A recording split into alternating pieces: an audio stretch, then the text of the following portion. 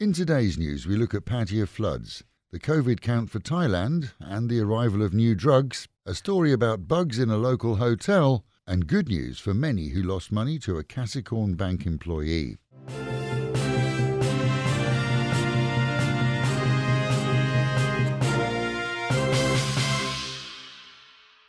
Yesterday's new COVID count for Thailand was just 175. With the news that the first shipment of vaccine will be brought from China on a Thai Airways flight next week, 200,000 doses, destined for frontline workers and the elderly in Bangkok. A further 2 million doses are on order and due to be released to Thailand over the coming month, with a further 61 million jabs due from AstraZeneca.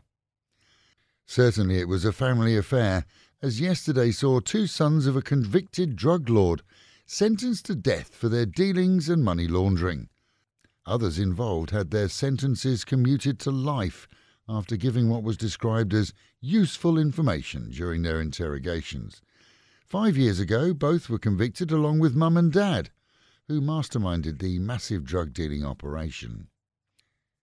Meanwhile, at home and in Pattaya, our region yesterday saw heavy flash flooding deluging most areas. In the late afternoon and last night we saw flooding in the usual areas, the Sukhumvit, Railway Road and even the newly drained Beach Road.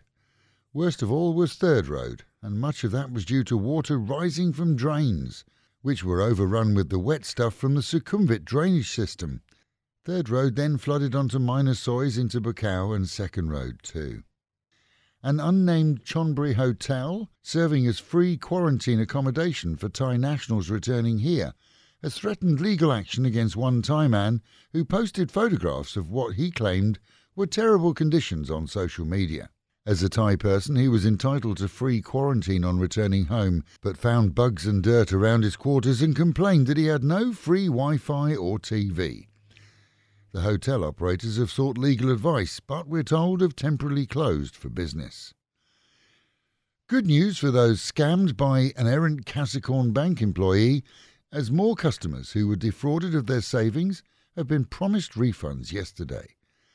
This week's already seen the bank refund money to some who were robbed by the deputy manager, who now wallows in jail. They'd been able to prove with documentation, albeit not necessarily registered within the banking system, that they had indeed saved and invested money, which never appeared on the banking system either, as the bank's fraud department is investigating the issue in great depth, as it's unlikely that he was operating alone in what's now seen as a scam that netted hundreds of millions of baht.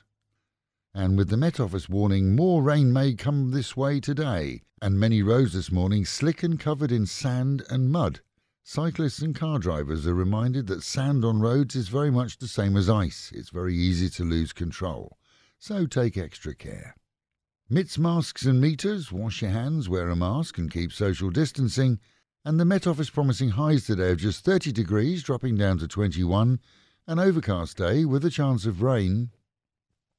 Local and national news today from Fabulous 103 FM and Fabulous Pattaya Media Group. And to get a notification every time we release another bulletin or programme, like and subscribe to our channel, Fabulous Pattaya Media Group, by using the link below.